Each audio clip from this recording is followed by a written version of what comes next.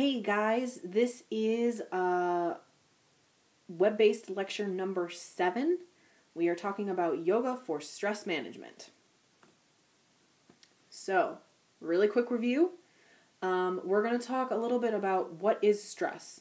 We've mentioned that several times over the course of the term so far. We're going to come up with a good solid definition for it.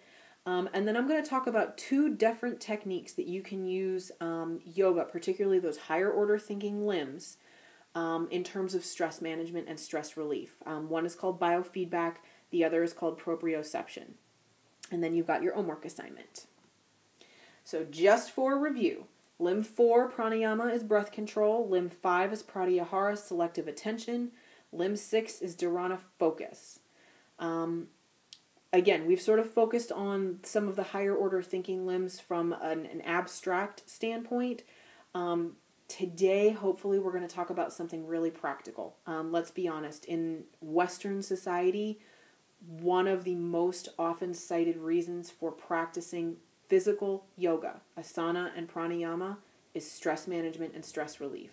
So hopefully some of the things that we're talking about today will be solid for you guys, and we'll give you guys a couple of ideas on how you can use some of these principles for stress relief in your own life.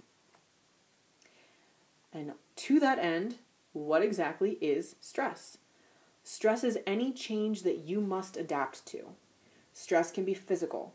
Can your body physically do something that you're asking it to do? We talk about in psychology a lot the fight or flight response. The idea that your body gets revved with adrenaline and you have to make the decision to either fight or to run away. This can be in terms of something, again, that you're asking your body to do physically. Are you strong enough to do it? Are you able enough to do it? Are you flexible enough to do it? All of those kind of things. Some of you guys have been fighting some of those issues in terms of the asana that we do in class, and working through some of those things this semester. Stress can be mental. Can your mind do something? Can your mind take a test? That's a really common one that you guys face a lot as students. Can you focus your attention? We have done that a lot, especially in terms of your online things and the homeworks that you guys have done in this class. Are you able to focus? Stress can be emotional. Can you manage your feelings? That can have tons of different implications. That can mean, big time life decisions. Are you moving? For a lot of you guys, especially if you're freshmen sitting in here, you guys are just starting college. That's a huge life decision, and it's got implications that are really far reaching. And, being able to manage the emotional issues that come with possibly being away from home for the first time or living with a roommate for the first time. Managing reactions to other people. I think it's sort of common misknowledge that other people do things to intentionally hurt us. But I think in reality, we're all really just trying to manage the best that we can. And sometimes other people's actions or words do hurt us, but I don't think it's intentional a lot of times. However, our reactions to it tend to make us think that it was.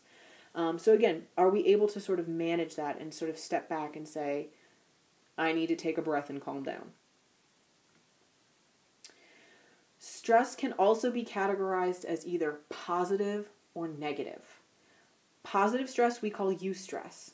So again, this is, if you guys have had that Psych 101, Psych 100, this is hopefully sounding familiar to you. Positive stress are things that bring a positive change or adaptation to the self.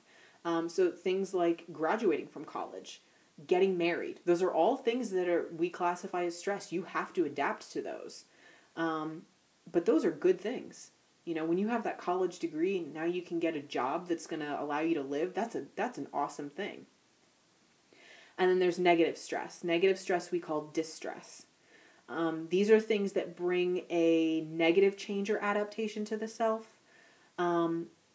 So things that would become, easily classified as distress would be, death of a loved one or an accident, something, awful happens to you. What's really important for you guys to understand here, our perceptions largely dictate what response we're going to have. Meaning that the way we perceive something dictates whether it's eustress or distress.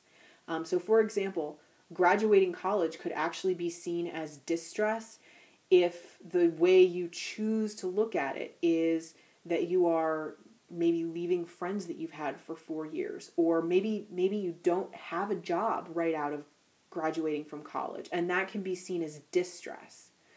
You know, on the flip side, you know, you have this idea that an accident or something that happens to you that's uncontrolled. I have an example on the slide, cancer patients. Most of us would see cancer as distress.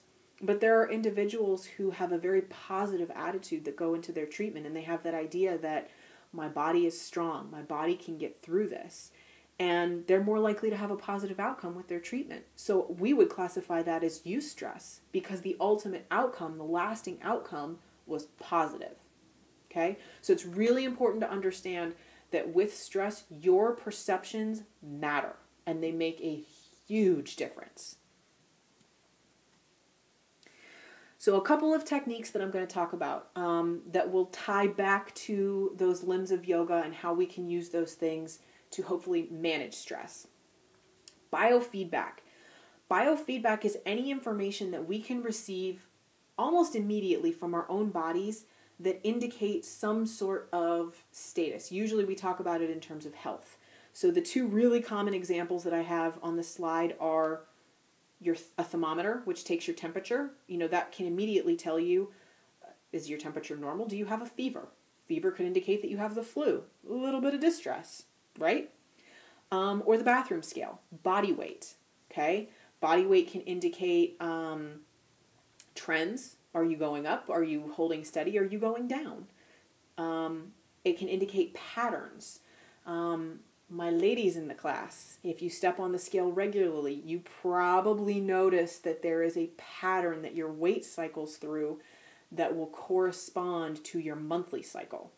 Whether we like it or not, that is our gift from above for being female.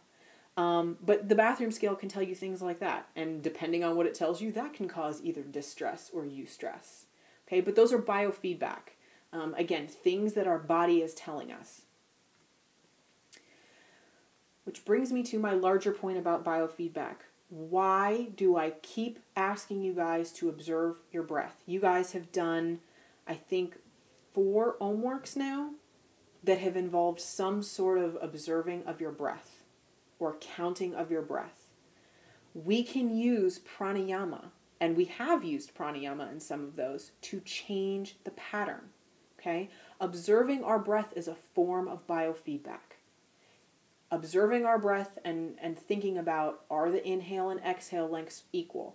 Is it choppy? Is it shallow? All of those things that I've talked about all term, that is a form of biofeedback, and it's critically important. Changes in the pattern of your breath can help relieve stress. Hopefully you guys have noticed that when you've done your own work, that as you've done the things like the breath counting activities or the victorious breath that we did a couple of homeworks ago, that you're noticing, hey, I feel better now, okay? That there's somehow a release in the tension and in the stress, okay? Particularly by extending our exhales, we can allow our body to release both mental and physical tension. I talked at the very beginning when we did Limb 4 initially, I talked about how the exhale is important because it allows us to release carbon dioxide, which is a waste product that our body makes. That's one type of a release of physical tension. But by extending that exhale, we can also help release mental tension or spiritual tension or emotional tension. And that's really important. Proprioception is a second method where we can tap into those 8 limbs and kind of mold yoga with science to hopefully accomplish stress relief. So proprioception is information that we receive regarding sensations in our muscles and joints. Okay?